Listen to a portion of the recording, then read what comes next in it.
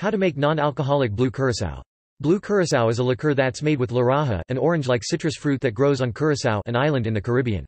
This liqueur is used as an ingredient in many alcoholic and non-alcoholic cocktails and drinks. Making non-alcoholic blue curacao at home is relatively simple, but the process does take about 3 weeks. The trick is to use the right substitution for the alcohol and brandy used in most recipes, and to use oranges to flavor the virgin liqueur. Making the orange base.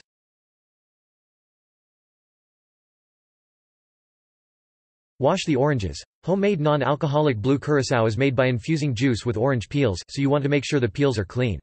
Wash the oranges under running water and scrub the skin with a vegetable brush.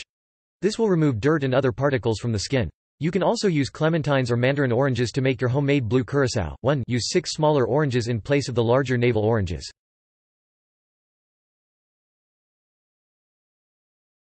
Peel the oranges. Dry the oranges with a clean towel. Use a vegetable peeler to peel the outer orange rind from the fruit. Don't peel any of the white pith underneath, as this will make the drink bitter and unpleasant. If any pith comes off with the rind, shave it off using a paring knife. 2.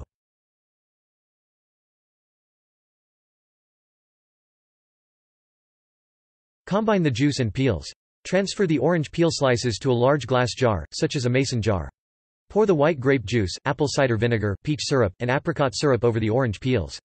Cover the jar with a tight-fitting lid. The juice, vinegar, and syrups used in this recipe replace the vodka and brandy that's usually used to make blue curacao. 3. If you can't find peach or apricot syrup, replace the quantities with more white grape juice.